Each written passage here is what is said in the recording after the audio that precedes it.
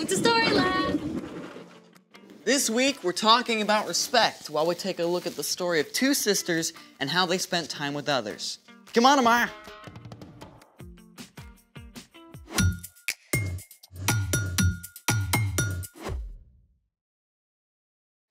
Hey, I'm Zeke.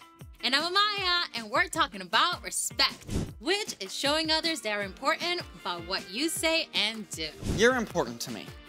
I'm glad to hear But it. see, that's not enough, is it? Saying it isn't enough. I have to do something to show you're important. Okay, you could start by showing me what you planned for today. You're gonna love it. What is it? 3 guesses. I need one clue. It's cold. We're going skiing? Do you even know how to ski? The only time I tried, I sprained my ankle. Well, we're not going skiing. I need another clue.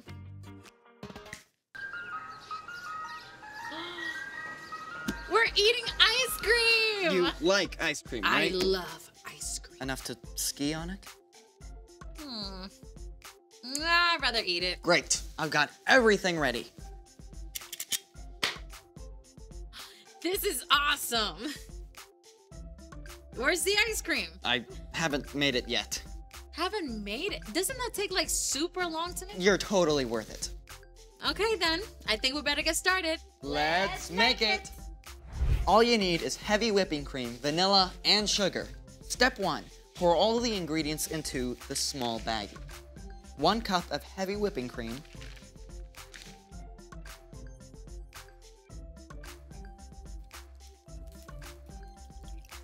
1.5 teaspoons of vanilla,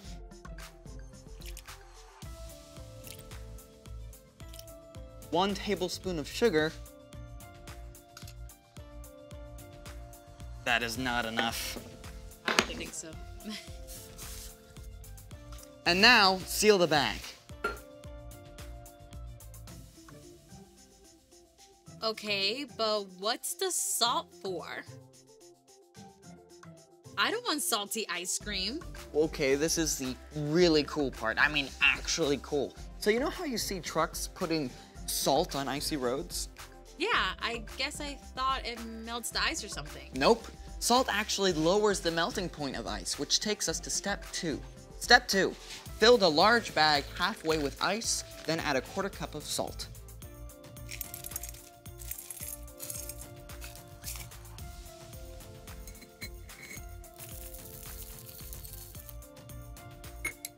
Step 3, place a small bag inside of the large bag.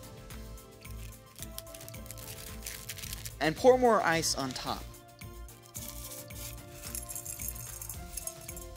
And now we seal the large bag. Okay, but I still don't get how the salt works.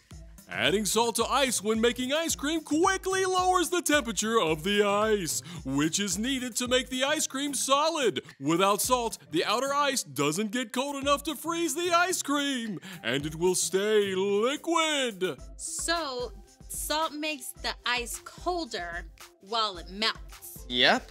And that means the ice cream freezes faster, which makes for smaller ice crystals and fluffier ice cream. Now we get to step 5. Shake it up.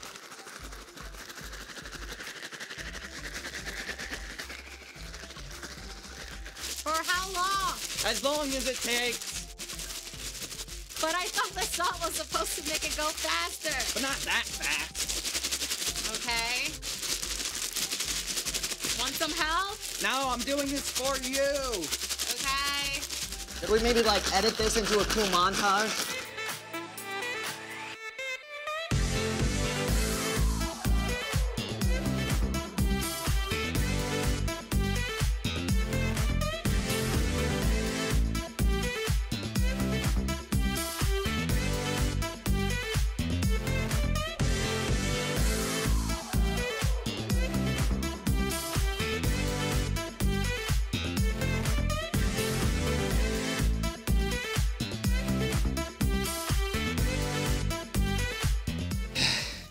Is it done yet?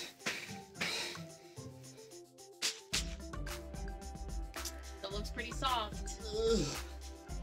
I guess I better keep shaking it then. All right. While you do that, it's time for... The story before the story. Today, we're in Luke, the third book in the New Testament. But before Luke, in the very beginning, out of a deep, deep love, God made an amazing world. But when people turned away from God, the world was broken. God made a plan to draw people back into relationship. So, at the right time, God sent a tiny baby to be born in the small town of Bethlehem. God's very own son, Jesus. When Jesus grew up, he began to travel from town to town, teaching and healing, which is where our story starts. Take it away. Hey everyone, you can call me Brian. Hey, Brian. One day, as Jesus was walking with his disciples, he arrived in the town of Bethany, where a woman named Martha welcomed him into her home. Martha and her sister Mary and brother Lazarus were close friends and followers of Jesus. They knew what an honor it was for him to visit their home. Jesus, you sit right here. I know you must be starving after such a long day. Dinner will be ready soon, but here are some raisins and figs, and Mary just brought cool water from the well. Let me know if you need anything at all. It was common for men to sit at the feet of Jewish rabbis and learn from them, so Lazarus and the other men crowded around to hear Jesus speak, while Martha and Mary worked to prepare a meal for Jesus. Martha must have put every ounce of energy into cooking the best food possible. But after a while, Mary left the kitchen to come and sit down at Jesus' feet just like the men. Now, as the afternoon wore on, Martha kicked into high gear. Boy, she chopped, she roasted, she basted, she baked, she cleaned, and she decorated, flying from one task to the next. And as the temperature in the kitchen, grew warmer, so did Martha's temper. I mean, Mary was over there with Jesus doing nothing, while Martha was left to handle the entire meal on her own. Martha probably felt overwhelmed and annoyed. And at last, she couldn't keep quiet anymore. Does she think dinner is just going to magically appear on the table? Lord! Everything got quiet. Everyone stared at Martha.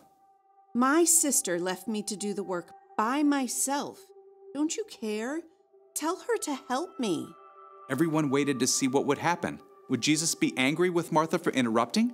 Or would he tell Mary to give up her spot at his feet and go to the kitchen? Instead, Jesus looked at Martha with deep compassion in his eyes. Martha, Martha, you are worried and upset about many things, but few things are needed. Really, only one thing is needed. Mary has chosen what is better, and it will not be taken away from her. Jesus wasn't angry with Martha for working hard to make a meal for him. It was important work that had to be done. But Martha had gotten distracted from the most important way of showing love to Jesus, through her time and attention. So, what did Martha do? Well, we don't actually know how Martha responded. Maybe she did sit down for a while to listen to Jesus, but we do know that later, Martha showed great faith that Jesus could heal her brother. And she was one of the first to declare that Jesus is the Messiah, the Son of God. Well, that's good to know. I mean, I feel like Martha a lot of times, with school and homework and chores, it's really hard not to worry about things not getting done if I take a break. Well, you're not alone. We can all lose track of what's really important. So, What's our part in the story? Well, Martha was doing lots of good stuff for Jesus, but she missed spending time with him. So, the best way to show love for Jesus is by spending time with him first. Yeah, and there are lots of ways to do that. You can spend time with Jesus by reading scripture and talking with him about what you read. Yeah, you can pray and talk with Jesus about anything that's on your heart. You can even spend time with him by listening to worship music. Or find a quiet place and ask Jesus to be there with you. Where we spend our time shows what matters most to us. Spending time with Jesus is the most important thing.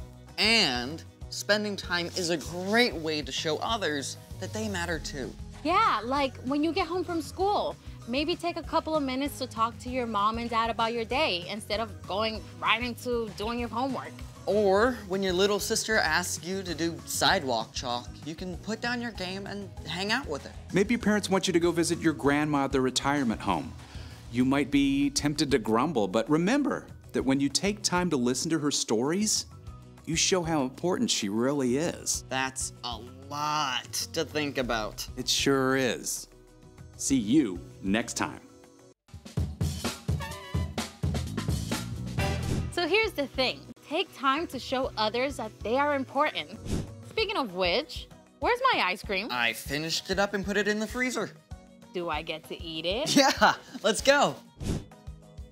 Mmm. This is actually not salty. Do you feel important? Absolutely. Then my work here is done. Thanks for joining us in the Story Lab. See you next time. Oh, so good.